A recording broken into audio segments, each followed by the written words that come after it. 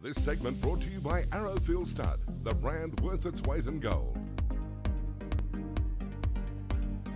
The horse that made me love racing was the Goree stud owned and Gay Waterhouse trained Desert War. I was fortunate my first job in the thoroughbred industry was working for Goree stud, and in those days they solely bred to race. So it enabled us to get to know the mares and their respective progeny very well, especially the racehorses when they returned to the farm to spell.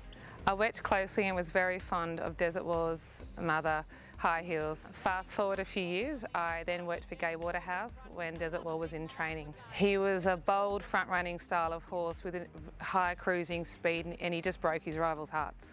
He was such a sound, honest horse. He won his first stakes race as a 3-year-old in the Gosford Guineas. He went on to win a further 6 Group 1s as a 4-year-old, 5-year-old and 6-year-old.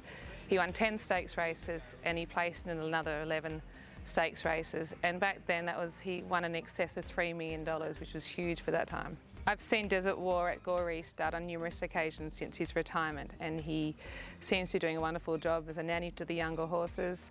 It's a fabulous farm to raise horses, and no doubt he'd be enjoying his retirement and hopefully passing on some of his toughness to the young stock.